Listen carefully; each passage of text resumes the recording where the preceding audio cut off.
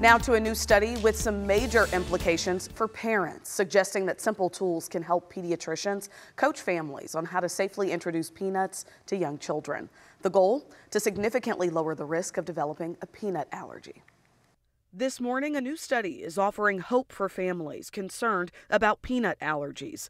Research finding a few simple but powerful tools, such as short training videos, electronic reminders, and parent handouts, help pediatricians give clearer advice on when to safely introduce peanuts to babies.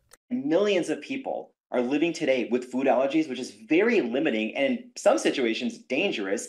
Since 2017, national guidelines have urged early peanut introduction to prevent allergies, but surveys find few pediatricians consistently follow these guidelines.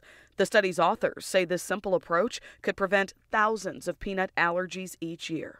Now we have an opportunity to prevent peanut allergy, an often lifelong and severe food allergy, and pediatric clinicians are essential to making this happen.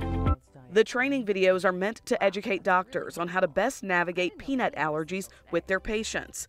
These handouts for parents include recipes for how to introduce peanut protein to a baby's diet.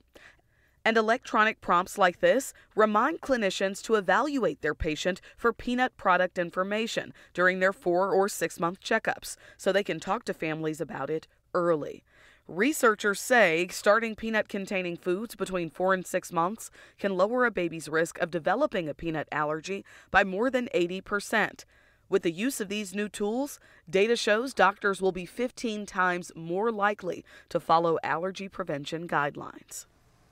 Outcomes in the trial will be tracked until children are 2.5 years old to see if the intervention reduces actual peanut allergy prevalence.